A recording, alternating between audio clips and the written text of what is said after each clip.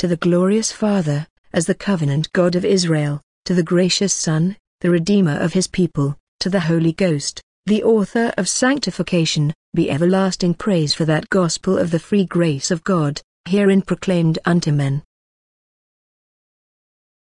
Why men cannot believe in Christ. A sermon. Number 1245. Delivered by Reverend Charles Haddon Spurgeon.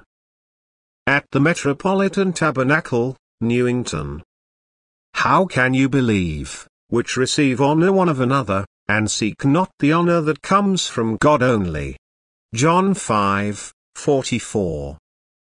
Our Savior was addressing himself to Pharisees who would not receive him, and who, no doubt, pleaded that they could not believe on him.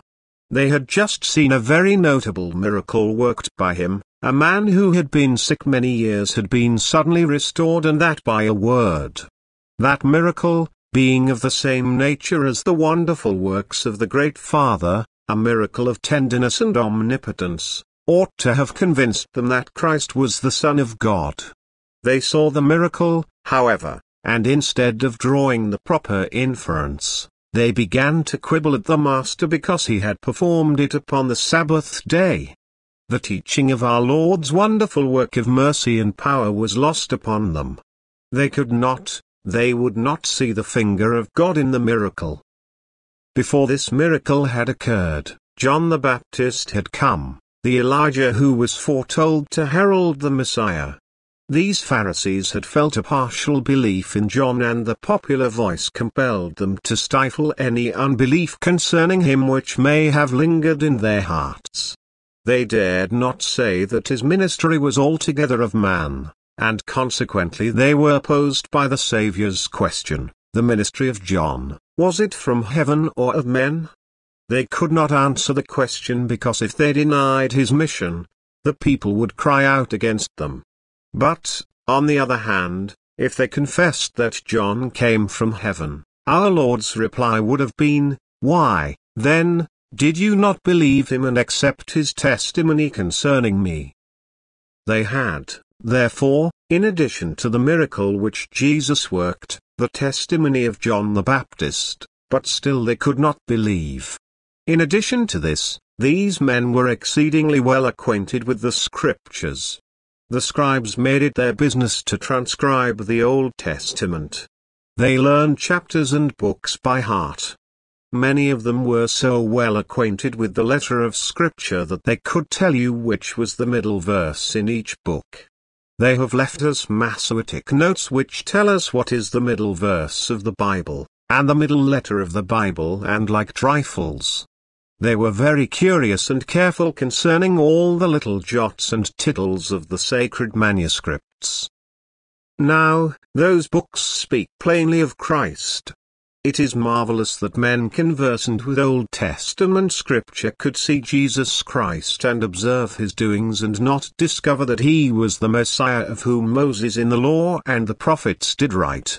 What witness can be plainer than that of Isaiah? Here was testimony upon testimony, and yet, in the teeth of it all, the Christ was rejected. There are still persons of this kind in the world. They believe the Scriptures to be the Word of God, though they do not believe in the Lord Jesus Christ. They accept the gospel narrative. They have no doubt whatever that Jesus, the Son of God, did live a life of perfection on earth and died as a substitutionary sacrifice. They also believe that he has risen from the dead and is gone into glory and has all power to save. They believe that the gospel message is true, and yet they do not believe on the Lord Jesus. I mean that they do not so believe in him in spirit and in truth as to believe unto salvation. They stop short with the knowledge of the outward facts. They do not come with their hearts and rest upon him as their whole salvation. And if you ask them why not, they will not say that they will not, and shall not, but that they cannot. They plead a need of ability, and they endeavor, as well as they can, to screen themselves behind that lack of ability. It is a monstrous thing, beyond all things monstrous, that a man should plead that he is under a necessity to call his God a liar. It is an amazing thing that a man should actually urge as an apology for remaining at enmity to God that he cannot believe him. That is to say, he actually pleads the great sin of calling God a liar as an excuse for his rebellion. What is that but to insult the majesty of heaven with an excuse which is, in itself, the highest insolence? To say I cannot believe a man is to malign his character. And to say that I cannot believe God is to do him the highest conceivable dishonor. 2. What a pitch has the human heart gone in extravagance of presumptuous daring, when it boldly tells God that it cannot believe his testimony concerning his Son. And though he says, "Believe in my Son and you are saved," man dares to answer him thus, "We cannot believe in your Son," as if the Christ of God were a liar. 2. And he who died for us and gave the best pledge of his love, was not to be trusted. Alas for our race! Has it, indeed, come to this, that it is a hard thing to rely upon one who cannot deceive us, and difficult to place our dependence upon one who is able to save to the uttermost? Now, I want to deal as gently as I dare with those of you who have pleaded inability. It is very likely true that you cannot believe. Let us try to find out the reason for it. The difficulty does not lie in the truth of God to be believed, for it is neither absurd nor incredible. Neither does it lie in any need of mental faculty in yourself by which you might believe. In your case, the difficulty is not a mental one, for you already believe in the inspiration of the Word of God, and in the mission of Christ and so on. Your difficulty, and I shall be faithful with you and try to put my finger upon it, just as Christ was faithful with these people and pointed out their moral difficulty, how can you believe, which receive honor one of another? May the Holy Spirit put power into my words. First, let us speak of the hindrance which was in the way of these Pharisees. And then, secondly, let us make some guesses at the hindrances in the way of some of you who cannot believe. 1. First, the hindrance in the way of the Pharisees. It may be in the way of some here and, therefore, let us note it carefully. They received honor one of another. Now, the mere fact of receiving honor, even if that honor is rightly rendered, may make faith in Christ a difficulty. A man gets to feel that he is something when others honor him, and this is dangerous, for a man never believes in Jesus till he knows himself to be nothing. If others praise us, if they dwell upon our good points, if they pay respect to our rank, if they notice our abilities and talents, we are very apt to think that there should be some special way to heaven for us, some platform tickets to let us in by a back door a little apart from the common crowd of sinners because we are so respected.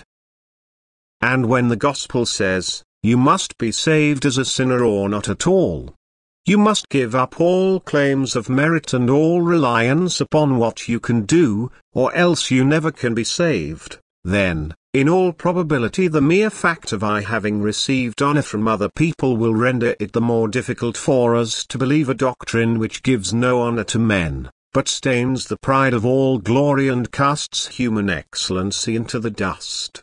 It is still more perilous if, receiving honor, we come to expect it, as these people did. They expected their countrymen to pay them homage. Were they not called by their brethren, great, and distinguished, and learned? Were they not styled doctor and rabbi, and the like? They came to think that the people ought to honor and esteem them. And thus they went a step deeper into the perilous floods, for when a man gets to feel that he ought to be honored, he is in extreme danger. I have known some who have been worthy of much honor and have received it without being in any degree elevated. With a proper modesty they have shunned the fame which followed them and blushed when it has overtaken them. But it is not given to all men to bear the serious trial of honor.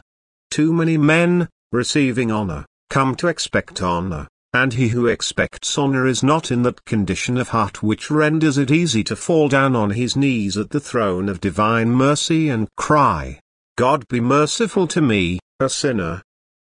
Now, some of you may be very much esteemed in your families. I am very glad you are. But, perhaps without your knowing it, there is growing up the feeling that you ought to be esteemed. Now, dear friend, take care lest that should fester into a dangerous pride which will be your ruin. You know the simple story, I dare say you have heard it told, of the slave owner who was under conviction and who had a servant under impressions, too. But poor Sam found Christ and peace long before his master did, at which the master expressed his wonder. The slave replied, Do you see, Massa, when the angel comes along with a white robe, he says to Massa, Here is a new robe for you. Massa looks at his coat, a little worn and a few holes, but still pretty fine. Ah, says Massa, it will patch up and do a little longer, so Massa does not get a new robe. The angel comes to Sam and says, Sam, new robe for you. Sam says, Ah, I am all rags, I am all rags. Thank you, and I put on the new robe at once, Massa. Now, there is just that fear lest your very amiable character and the respect it brings you should lead you to be all the longer in accepting the righteousness of Jesus Christ. That, perhaps, is where your difficulty may be found at the present time. And if so, dear friend, humble yourself under the mighty hand of God and you shall be exalted in due time, for God resists the proud, but he gives grace to the humble. Remember, you may not be at all offensively proud to other people and yet there may be much pride in your heart in the sight of God, and this may be hindering you from believing the simple, precious gospel which is meant for the guilty and the lost and the ruined, and which, dear friends, is really meant for you if you did but know your own condition. In the case of the Pharisees, however, there was something more than that. They not only received honor and expected honor, but this honor was quite undeserved. These men won respect by a false character. Oh, they were wonderfully good men and marvelously religious. They had 2 pennyworth of halfpence to give away and they sounded a trumpet in the street, and everybody said, What a generous man that Rabbi Ben Simeon is. He has been giving money away at the corner of the street. When they paid their tithes they were very particular to send the servant down into the garden to cut exactly a 10th part of the mint, the anise and the cumin. True, it was not worth 2 pence, it would not have made up £1 sterling in 100 years, but it was intended to let everybody see their thoroughgoing principles. Everybody said, Rabbi Ben Simeon is so very exact in the payment of his tithes. He is such a very holy man. He actually begged the collector to give him change for half a farthing so as to be quite correct, and not have even a sprig of mint on his conscience. He is very holy. Look at the border of his garment. Other people wear theirs about an inch wide, but his is 6 inches at least. His tailor says that he is one of the godliest men he ever knew and spends a deal in trimmings. He is very holy and observes all the fasts. You can tell that by his sad countenance. He fasts twice in the week. Whoever heard of such self-denial? It is true he has a famous appetite on the other 5 days, but yet he is a very holy man. They extolled one another for this ostentatious religiousness, this wonderful piety. But if you could have seen the Pharisee in private you would have discovered that he really did not deserve a word of praise, for there, behind the door, what is that he is eating? Our Lord tells you, it is a widow's substance. You devour widows' houses, and for a show make long prayers. He has been washing his hands because he has been to market, and they need it, for an orphan's plunder defiles them. He carefully washes before he eats bread, but though he has made clean the outside of the cup and the platter, his inner part is full of filthiness. albeit that he was strict as to ceremonies. He taught men to set aside the commandments of God and follow, instead, the commandments of men. The fellow, instead of deserving to be praised, ought to have been hooted off the stage for his hypocrisy. Now, be sure of this. If a man has a fine character, but does not deserve it, if he allows that piece of dishonesty to go on, I do not wonder that he cannot believe in Jesus Christ. How could he? A man so false through and through, how could he believe the truth of God? If a man has lived in the dark all his life, do you wonder that the light makes his eyes ache and that, therefore, he hates it? If a man has been encrusted in filth from his birth and thrived in it, there is no wonder that he judges purity to be quite a superfluity. Believe in Jesus Christ. Oh, man, while you are acting so vile a part, there is no wonder that you cannot believe in the honest, truthful Saviour. Now, is there anybody here who wears before the eyes of men a fair character and yet, in secret, is anything but what he ought to be? Oh sir, if you cannot believe in Jesus, I can very well comprehend your difficulty. But, oh, may God make you sincere, may he turn you into that honest and good ground on which the seed will grow, for it never will grow in a hypocrite's heart. Let us preach to him as long as we may. These people who received honor had a further difficulty, namely, that always receiving this undeserved honor, they deceived themselves into believing that they deserved it. A man who deludes other people, by degrees comes to delude himself. The deluder first makes dupes of others and then becomes a dupe to himself. I should not wonder but what the Pope really believes, that he is infallible, and that he ought to be saluted as His Holiness.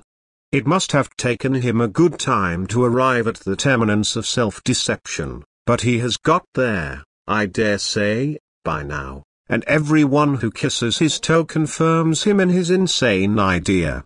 When everybody else believes a falsehood concerning you, you come, at last, to believe it yourself, or at least to think that it may be so. These Pharisees, being continually called the learned rabbi, the holy scribe, the devout and pious doctor, the sanctified teacher, almost believed the flattering compliments. They used very grand phrases in those days, and doctors of divinity were very common, almost as common as they are now. And the crowd of doctors and rabbis helped to keep each other in countenance by repeating one another's fine names till they believed they meant something.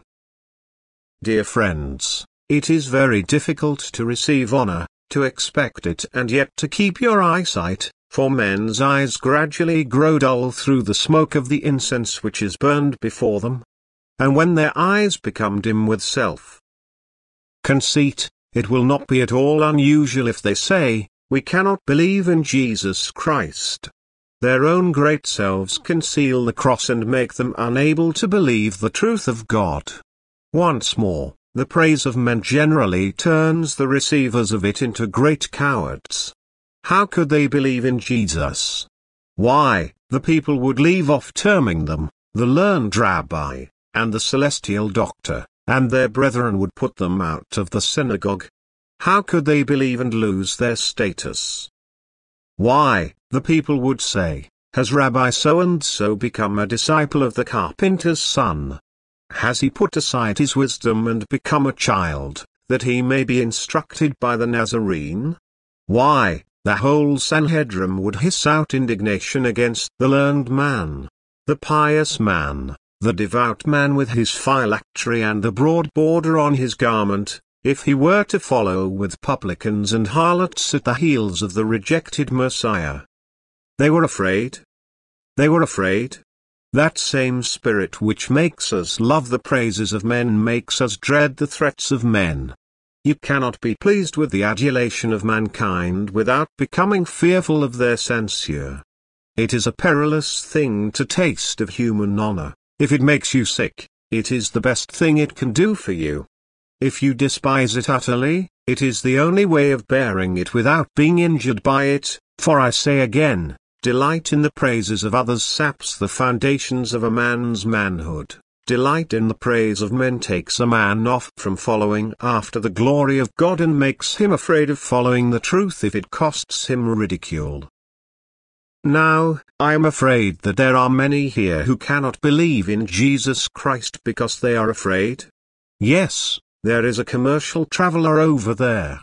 If he were to become a Christian, why, the next time he went into the commercial room it would be known and there would be many odd remarks and no end of chaffing.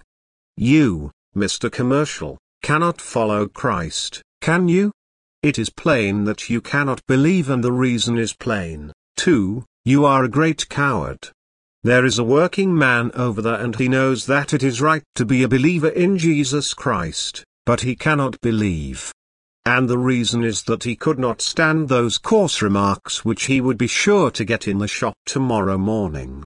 He has not spirit enough to bear with ridicule. He is the slave of others and trembles at their laughter. I would sooner lie in my grave than be so mean a thing. Some are afraid of their brothers, others are afraid of the companions that they spend their evenings with. They have been, until this time, the first to lead the laugh at the evening carnival. If they were to be converted they would lose their little empire and no longer be a favorite. They could not stand contempt. Oh, the fear of man, the fear of man. What cowards it makes of intelligent beings. It is not conscience that makes cowards of us one half so much as the need of conscience. If we had more conscience we should have less fear of men, and would brave their scowls, and scorn their scorn, and bid defiance to their threats. But, oh, how many live on the breath of their fellow men? To be approved, to be applauded, that is their heaven. But to be despised, to be sneered at, to be called a fool, to have some nickname applied to them, oh, no, they would sooner go to hell than bear that. I say that they are fools with an emphasis if that is the case. And if they will use their wits for a moment I think they will see it so, for surely to be lost to please fools is to be a fool yourself. Please your friends as far as it is right, but never go to such an expense as the ruin of your souls to keep up friendship with sinners. That man is no friend of mine who would leave me ruin my soul. I have known friends come to a man and suck all his estate out of him, lead him into speculations and schemes that serve their turn and desert him when they have ruined him. Do you call such men friends? We do not, when we speak honestly, call them such, and shall I call him a friend who leads me into sinful amusements, who seeks my favor by teaching me how to indulge my passions and courts my praise while ruining my soul? He is my decided enemy. He cannot be my friend at all. Flee from all of his class, young man, if you cannot convert him. Do not be such a coward as to be afraid of anybody. Stand straight up as God made you, and say, no, he never made me to be afraid of man, or woman, either. He has made me a man and the very least thing I can do is to pray him to make me manly enough to buy the truth of God and sell it not, and take up my cross and follow Christ, come what may of it. Thus much upon the point as it concerned the Pharisees and some here. 2. Now, secondly, I am going to make some guesses as to other hindrances and you must all help me. You who cannot believe must help me by trying to find out how far I am describing your cases. It is, no doubt, true that some are unable to believe in Christ because they have a very high opinion of themselves. They have never done anything amiss, at least, not much, and they have got very good hearts at bottom. And if there has been anything awry they mean to mend and set it all right. They have no doubt that they will fare as well as most people. They will just do their best and God Almighty is very merciful and, no doubt, they will, by some means, get on the right side of the judge at last. Ah, dear friend, you must be purged of this perilous stuff, or you cannot be saved. Your self-satisfaction is founded upon falsehood.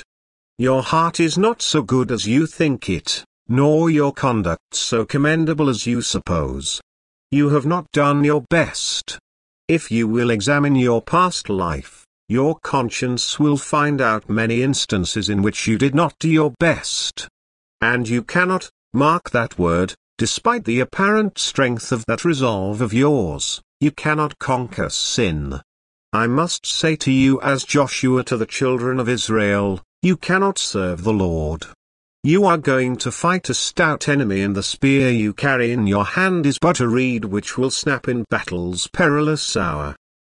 You think that you shall chase out the Canaanites, but they have chariots of iron and you cannot drive them out. I wish you would give up thinking that you can, for as long as you are strong and good and meritorious you will never be saved. Confess that you have failed. Confess that you are weakness itself. Lay hold on the divine strength.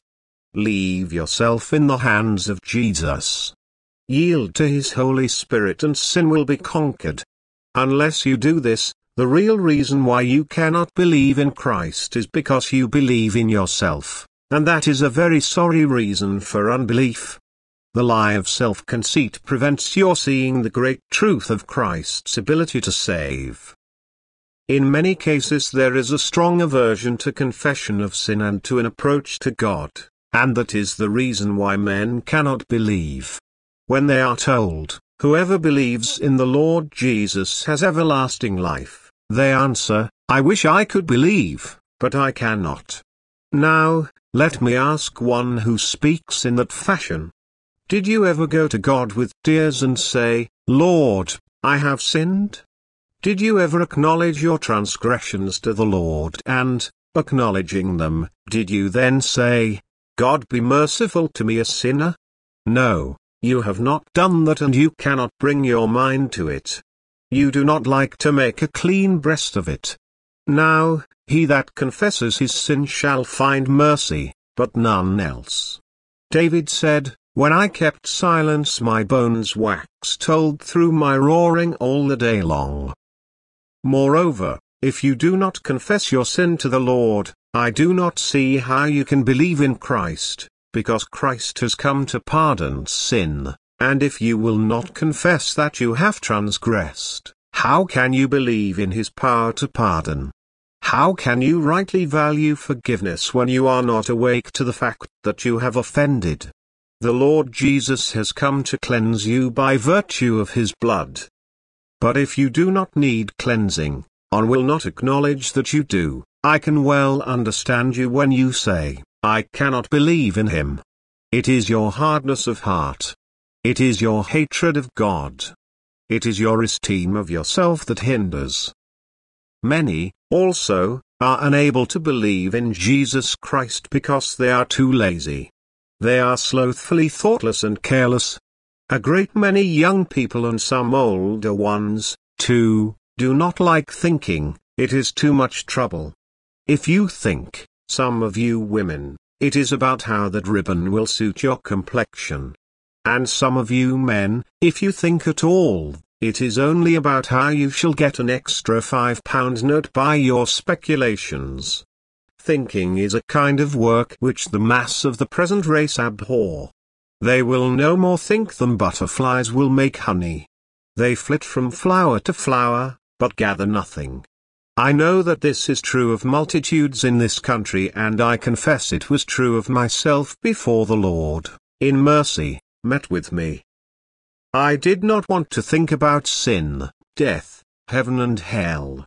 I did not mind hearing a sermon, because that was the proper thing, and one could soon shake off any uneasy impression produced by it. To spend an hour quite alone, to look into another world, to face death, judgment and eternity, that is very dreary work to you whose main consideration is to kill time and keep yourselves amused.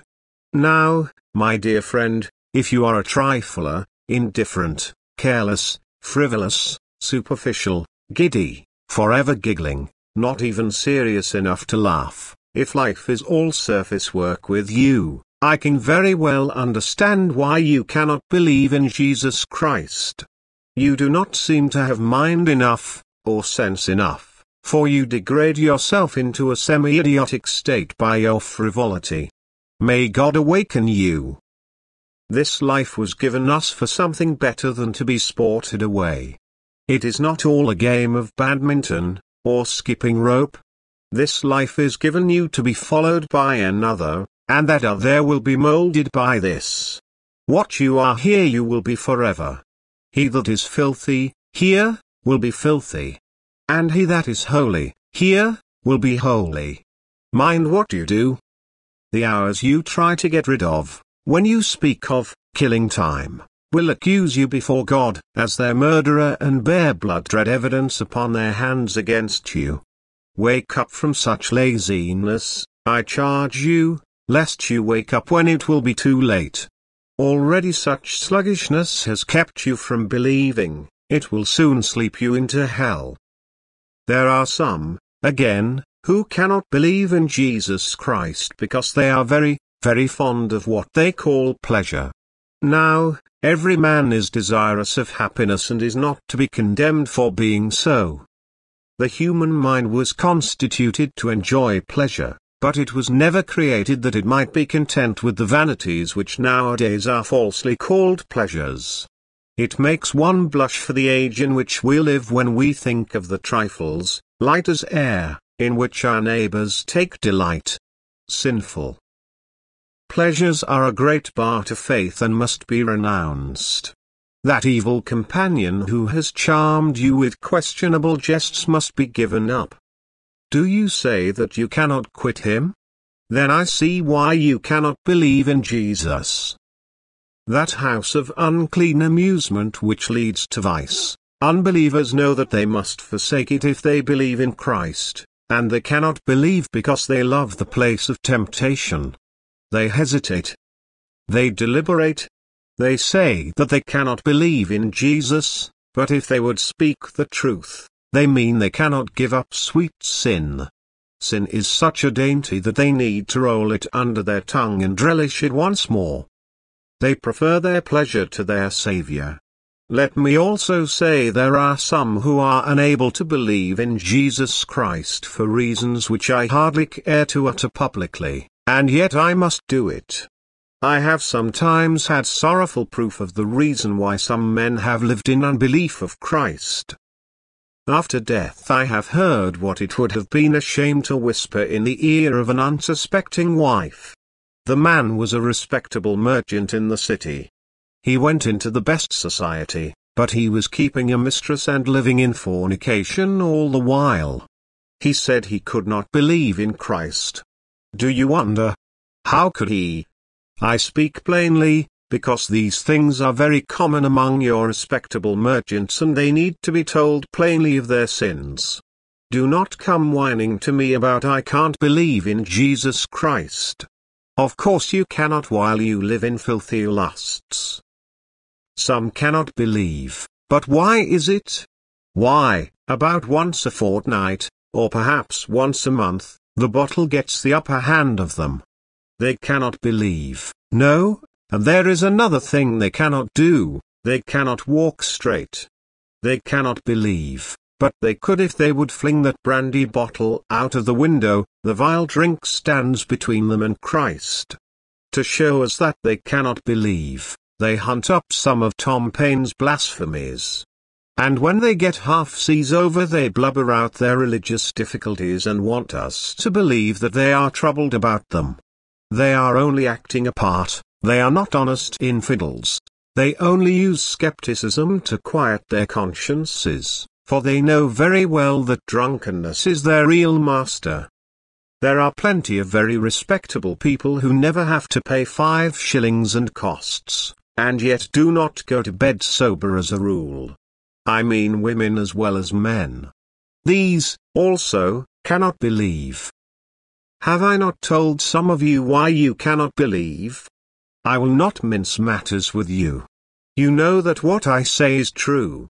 I cannot go into all the sins which separate between men and Christ, but there are some who live for gain and, therefore, cannot believe. they must make money. Their first aim and their last is to make money, and they are making money, but they are making money in a way they would not like to have known. There are tricks in all trades, they say, as if they would smudge everybody else with their black brush to make themselves seem clean. Now, I do not believe that every tradesman practices dishonesty. I believe there are many who would scorn a trick even if they could win millions thereby. And therefore it is not fair to blacken our neighbors to excuse ourselves. There are men about who seek gain and will stick at any lie if they can make a profit. They are making great sacrifices always, of their customers, I suspect, mainly.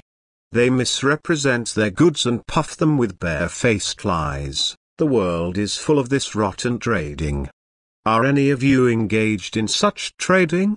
Dare you go to God and say, Lord, help me to believe in the Lord Jesus Christ, and then take down your shutters and cheat people?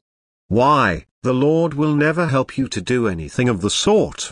You must give up knavery and puffery, for you cannot serve God and mammon, and God will never help you to do so. There is no promise in the Bible that God will allow a man to remain dishonest and yet be saved. You need to be saved from your dishonesty, to be saved from your drunkenness, to be saved from your injustice. And unless you are saved from these, you can by no means enter the kingdom of heaven. May God grant us grace to shake these vipers into the fire, for, oh, my hearers, though I have spoken sternly, just now, even as John the Baptist might have done, I, also, am a man and would plead with you tenderly. What sin can be worth indulging at the expense of your soul? Young soldier, over yonder, is there any sin which prevents your being a Christian in your regiment? Can any sin repay you for losing your soul? Young woman, over there, tempted by pleasure, can any gaiety be worth losing heaven? Whether young or old, I ask you, what shall it profit a man if he gain the whole world and lose his own soul? I have spoken roughly to you in love, love to your souls. If the whole host of pleasurable sins could be put together and gold piled upon them high as the moon, the whole mass would not repay a man for being cast into the fires of hell. Do not run such risks, I pray you. May great grace enable you to cast your sins away and take Christ at once. There is one other thing I will mention, which I am persuaded prevents a great many from believing in Christ, and it is this: they complain that they cannot believe that God will forgive such sinners as they are, and they try to make out that it is impossible that their iniquities should be pardoned. I have, on several occasions, discovered that the true reason has been that they have not forgiven other people. Now, let us not deceive you. You must forgive everyone his trespasses against you, or your Father in heaven will never forgive you. An unforgiving man is an unforgiven man. Let us say that again, an unforgiving man is an unforgiven man. If you take your brother by the throat and say, "Pay me what you owe," you cannot wonder that the great king should be angry and refuse to hear you when you pray unto him. It is a very dreadful thing when this kind of spirit springs up between relatives, but it does do so. We have known parents who cannot forgive children. And we have known brothers who cannot forgive brothers, so that two of the same family will not speak to each other by the year together. I hope they are not so daring as to come to the communion table in such a temper as that, because they have no right there, certainly. It is not possible for us to be at peace with God if we will not be at peace with one another. May I not have put my finger upon the cause of unbelief in some now present? I know I have. And now to sum up all in a word. If these are the reasons why you cannot believe in Jesus Christ, are they not reasons which aggravate your sin? You dare not plead any one of them before God. They are reasons which will fail you when you come to die. Remember, they will all be made known at the day of judgment. Every secret sinner here will have to stand forth to be seen as I stand publicly before you now. Yes, and much more so. Every man will be visible to the eyes of the assembled universe, and all his actions will be read out in the face of the sun, and more, his motives will be published, too. Who among you but must feel some dread of the great day of assize? If you are not covered by the righteousness of Christ, how will you endure revelation of that day? There will be no secrets then. A trumpet voice shall proclaim aloud every hidden thing, and the lightning flash of the divine eye shall discover the deeds of darkness. Oh, soul, if you have any of these reasons for not believing, what shall I say to you? Put away such unreasonable reasons. God has given his Son to bleed and die for sinners. All he bids sinners do is to come and trust his Son, and if they will but trust his Son they are saved. Their transgressions are forgiven the moment they believe in Jesus. They receive a new life and begin a new career. But, you say, how am I to know that it is so? God says it is so. Is not that enough? There are hundreds of us here who have tried and proved the truth of the promise. Oh, believe the message true. God to us his Son has given. Rest on him and you shall have the blessings which he came to give to the guilty and the lost. I feel as if I cannot utter what I feel, or feel as I ought to feel, when I look round upon this congregation and remember that there are many here who are refusing Jesus Christ, and that some of them, in a very short time, will be where they will have no more space for believing unto life, but will be shut out forever from all hope. I cannot bear the thought that one among you should then say, I went to hear the preacher at the tabernacle one Sunday evening and he preached to us about the reasons why we could not believe. But he was so very smooth-tongued and velvet-mouthed that he did not deal with our consciences fairly and honestly. No, sirs. You will not dare to say that. You will not dare to say that. I have spoken plainly to you. What, then, will you say? You will have to admit, I was plainly warned, but I persisted in not believing in Jesus Christ. I said I could not, but the reason was that I would not. I harbored evils in my heart and I refused to get rid of them. And so I could not believe in Christ. I chose my own destruction, and now that I have accomplished it, I have no one to blame but myself. Over the roof of that dreadful prison in which I am shut in forever, I continually read these words, you knew your duty, but you did it not. You heard of Jesus, but you rejected him, and your blood is on your own head. God grant it may not be so, but instead thereof, may many of you come to believe in Jesus now. And then we will meet in heaven and praise redeeming grace. Hoping that free grace will make it so, we will sing one of Mr. Sankey's joyful hymns, Ring the Bells of Heaven. Ring the bells of heaven. There is joy today, for a soul returning from the wild. Look! The Father meets him out upon the way, welcoming his weary wandering child. Glory! Glory! How the angels sing, glory! Glory! How the loud harps ring. 'Tis the ransomed army, like a mighty sea, pealing forth the anthem of the free. Portion of Scripture read before sermon, John 5. Hymns from our OWN hymn book, 387, 572, 541. Adapted from the C.H. Spurgeon Collection, Ages Software, 1-800-297-4307, 297-4307, 297-4307.